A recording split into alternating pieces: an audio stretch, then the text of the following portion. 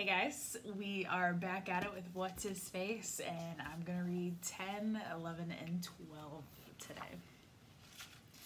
Chapter 10, 4 Full Mississippis. Starting on Monday, morning rehearsals are scheduled for 8 o'clock sharp, an hour before school.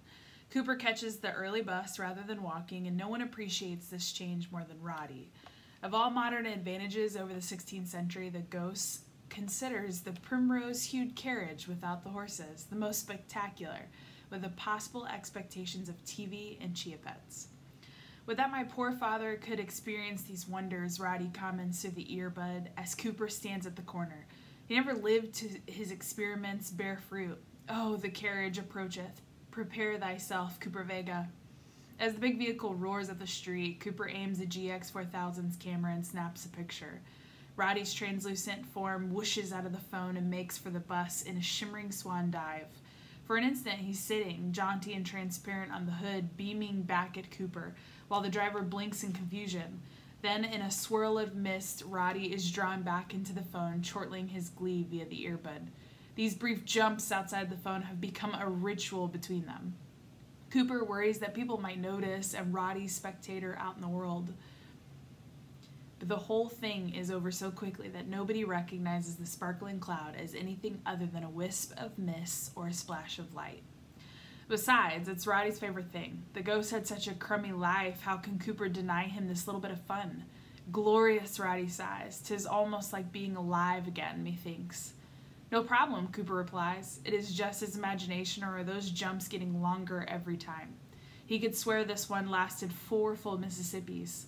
The door folds open and Cooper climbs aboard the bus. The first face he sees belongs to Aiden, obnoxious Brock's obnoxious sidekick. He draped over one of the rear seats surrounded by a few of his buddies from the soccer team. Hey, check it out, what's his face? He tells his friends. Roddy's voice is full of urgency. Thou must not allow thyself to be addressed thus. It prevents thee from becoming cool. What am I supposed to do about it? Cooper whispers behind his hand. Speak these words, Roddy orders. What's his face thou might name me, but had my rat hound thy face. I should shave its hindquarters and train it to present itself rearward. I can't tell him that, Cooper hisses. Say it. Cooper turns to face the soccer player struggling to translate Roddy's flowery words into 21st century English. What are you looking at? Aiden challenges. I may be what's his face, Cooper shoots back, but if my dog had your face, I'd shave its butt and teach it to walk backward. There's a shocked silence, and then Aiden's soccer friends burst into laughter. Aiden sits open-mouthed a moment longer before joining in. He reaches his fist into the aisle, and for an instant, Cooper thinks he's about to get punched. It takes a few seconds for him to realize that he's being invited to fist bump. Good one, kid, Aiden says approvingly as they knuckle tap. Roddy, it worked, Cooper mumbles once he's sure the bus engine's noise covers his voice. The ghost issues a satisfied, Brock gets onto the next stop. Hey everybody, it's Romeo, he bellows. Wherefore art me, as he lumbers to the back to join the team. He makes a point of elbowing Cooper in the side. Morning, loser. Cooper listens for the next instructions from his ghostly friend, but the earbud is silent. That morning, Cooper finally gets a chance to speak one line and he blows it. Instead of, here's Romeo's man, we found him in the churchyard, he says. Here's the churchman, we found him in Romeo's yard. It gets screened from the rest of the cast and his face is bright red. Cooper wonders if it'll ever live that down. Sorry, he mumbles. I could train my budgie to say it. Brock crows, and he'd get it right. Speak thus, Roddy orders. My mind worketh not while low hangeth the sun in the eastern sky. I guess I'm not a morning person, is Cooper's translation. He gets a smattering of applause and a lot of sympathetic nods from the rest of the 7th grade. Roddy always seems to know exactly what to say. How can a kid who died more than 4 centuries ago understand more about surviving middle school than a real middle schooler? As the day goes on, Cooper needs the earbuds in and his mind open to any advice his ghostly friend might have to offer.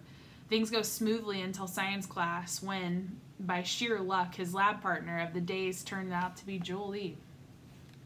Roddy's enthused. Fortune hath smiled upon thee, Cooper Vega. Thou must say this to her. Thy beauty shineth as bright as the star, lighting up the sky. The book says we need a Bunsen burner, Cooper tells her. Ah, well and good, Roddy says impatiently. Now speak of her beauty. Cut it out, Cooper murmurs into his hand. No, not you, Jolie. I was clearing my throat. She's gazing at him perplexed, a look that suits her well. She pulls her lab coat tighter around the Carlsbad Spelunking Club t-shirt. Okay, what chemicals do we need?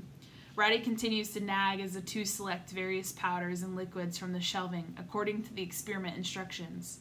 His tone changes as Jolie lists the various compounds they've collected. Methinks I know this, Cooper Vega. This experimentation was first performed by my own father. Thou shalt ennoble thyself greatly in the eyes of thy lady love. She's not my lady love, Cooper snarls when Jolie's away at the teacher's desk to get their experiment planned initialed. And what do you mean, ennoble myself?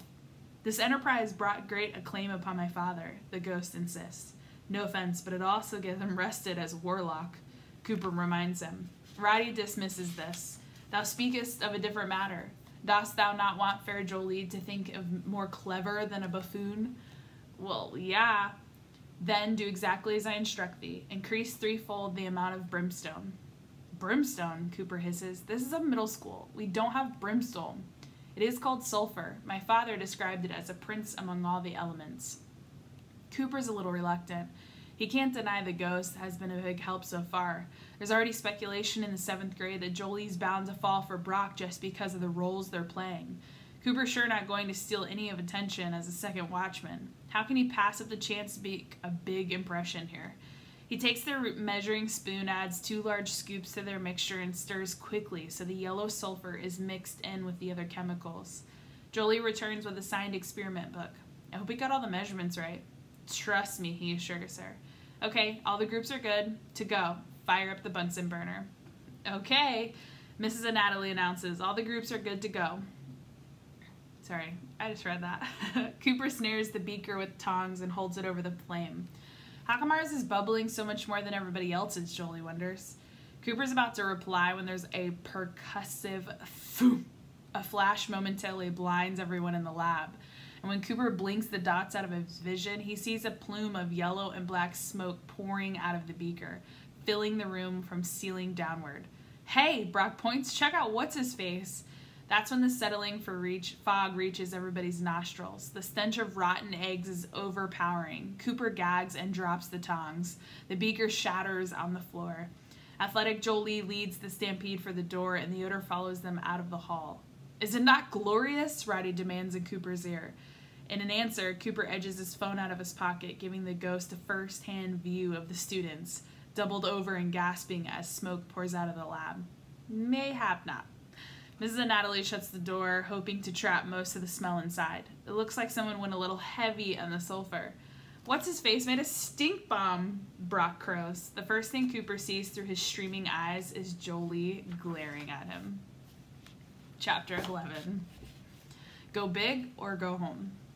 If there's anything stranger than the voice of a ghost in your ear, it's having that ghost droning on you and on about apologies. Oh, Cooper Vega, I do not blame thee, thou shalt hate me. I don't hate you, Cooper says. I hate myself because I was not smart enough to listen to you. 'Tis possible I mistook. Perchance my father said less brimstone, not more.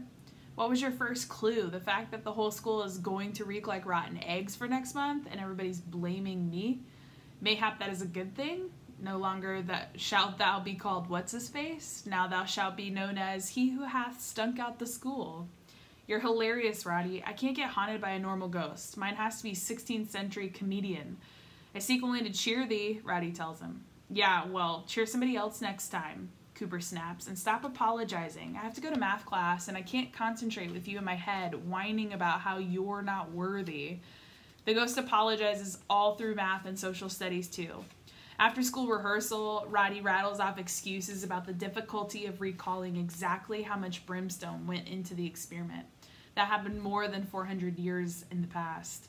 They're working on Act 1, Scene 5, where Romeo and Juliet share their first kiss, so Jolie and Brock spend the entire hour with their faces half an inch apart. To Cooper's relief, they never actually do kiss, but Jolie is 100% in character. Either that or she is really developing a crush on Brock. For Cooper, that would be unthinkable. As for Brock, he performs the entire scene with a cake-eating grin on his face and is instantly looking around to make sure the entire 7th grade is watching. He bursts out with, "Wherefore art me?" or "It is the East and Juliet is a babe," whenever he senses not enough people are paying attention. "I cannot live with this," in Roddy's comment. "Good thing you died in 1596, Cooper murmurs back. After rehearsal, Cooper comes upon Jolie taking off her sneakers and lacing on rollerblades for the trip home. His phone is out, so Roddy spots her too. "Cooper Vega, that is thy opportunity to plead for her forgiveness." Cooper's annoyed. "Because it works so well for your dad? I implore thee, go to her and express thy remorse with a pure heart before she becomes the consort of the buffoon." Cooper has had more than enough of apologies for one day, but the consort of the buffoon comment really hits home. He calls to Jolie. "Sorry about before. Science class? The Big Bang?" Jolie cocks an eyebrow. "What's in a name?" "That which we call a stink bong by any other name would smell like what Cooper and I set off in the lab." It's a riff on one of Juliet's lines, that which we call a rose by any other name would smell as sweet. A good sign, he decides. If she's making jokes about it, she probably isn't so mad anymore. "I guess I went a little heavy on that brimstone," he admits. Sulfur. In his eyes, the ghost is frantic. "Thou art not sorry enough. Throw thyself at her feet. Ear the wheels of her slippers. Carry her away forever. Confess that thy love is so great that thou hast lost all reason, and thine only thought was to impress her with a mastery of science." Jolie stands up on her rollerblades. "Anyway, see you tomorrow?" "Wait," Cooper blurts out. "I'm sorry. You said that. No big deal. Totally sorry. I was trying to impress you with how great I was at science, only I wasn't as great at science as I thought I was. I feel bad that you had to suffer for my mistake." She meets his eyes with an earnest gaze. "Wow, that's really honest." "Bravo, Cooper Vega," Roddy cheers in Cooper's ear. "The kids in this town," Jolie goes on, "they're nice and all that, and I have a lot of friends, but I can't shake the feeling that nobody says what they mean. That's what I like about the play. Romeo and Juliet don't care about what other people think. They're just honest with each other." "Tell her that she hath placed her delicate finger upon the veritable truth," Roddy urges. "I agree," says Cooper. "I know people around here think I'm weird because I rock climb and bungee and parkour," she admits, "but that's being honest too, honest with myself. I love the thrill that I get from extreme sports, the excitement, the fact that there's danger. I get kind of a rush out of that." "Excellent," Roddy chimes in. "Now thou must say, thou verily thou lovest thee things as much as she." Cooper hesitates. This whole conversation started with her admiring his honesty. Why would he follow that up with lying to her? Of course he doesn't lovest thee things as much as she. He hatest these things, and all things where a guy could breakest his neck. "Say it," Roddy orders. "Say thou shalt be by her side in these amusements, or as surely as night follows day, the buffoon shall be there in thy place." Begin to sweat, Cooper faces out the words, "Me too." She seems surprised. "Really? I had you pegged as kind of the cautious type." "Not me," Cooper assures her. "Go big or go home, that's my motto." "Great," she exclaims. "What are you doing on Saturday?" "Thou shalt follow her about as an adoring mongrel, worshipping her beauty and hungry for every glance," Roddy prods. "I think I'm free that day," Cooper translates. "My family's going to Adventureland, but my brother's too little for any of the rides. I have to go on all the roller coasters by myself." "No longer shalt thou suffer so," the ghost proclaims. Cooper gulps. "I'll go with you." "Awesome, see you Saturday." And she zooms off, taking long, confident strides on her rollerblades. "Most excellent, Cooper Vega," Roddy declares, immensely pleased. "Pray, what is a roller coaster?" Cooper rolls his eyes, leaving it to Roddy to sign him up for something when the stupid ghost doesn't even know what it is. "It's kind of a carriage." "Like a school bus?" Roddy asks hopefully. "Smaller and open. And it takes you up and down these giant hills faster and faster until you don't know where your stomach is anymore." The ghost is amazed. "And thou enjoyest this?" "I wouldn't know," Cooper snaps, "because I've spent the last 12 years avoiding roller coasters." "Thanks a lot." "To thine own self be true, Cooper Vega," Roddy chides. "Wouldst thou have told her no? Methinks not." Cooper has to admit he's right. This is practically like being asked out by Jolie Solomon. A roller coaster ride is a small price to pay to spend a whole Saturday with her. Chapter 12. The Loose Nuke. Adventureland is Stratford's own amusement park. Not quite Six Flags level, but a world-class attraction on the edge of town, not far from the Wolfson estate. The plan is to meet there around 1 o'clock. Cooper makes sure to arrive 45 minutes early for some advanced scouting. He gets a ride from Veronica and her boyfriend, Cham Buttgardner, scanning the skyline of towering roller coaster tracks. Cooper can feel his early lunch climbing up his digestive tract. "We'll have a good time," Veronica says dubiously. "Stick to the merry-go-round, kid," is Chad's advice. They don't call that big roller coaster the Loose Nuke for nothing. Cooper isn't quite sure which of the 3 roller coasters is the Loose Nuke. The highest one with the near vertical drop, or the loop-the-loop one where half the ride is upside down, or maybe Chad means the one where you're standing up, strapped in like you've been chained to the wall for some medieval torture chamber. Roddy's first view of Adventureland is more positive. "Never hath these eyes beheld such revelry and joy. Surely not even the royal tournaments could match this splendor.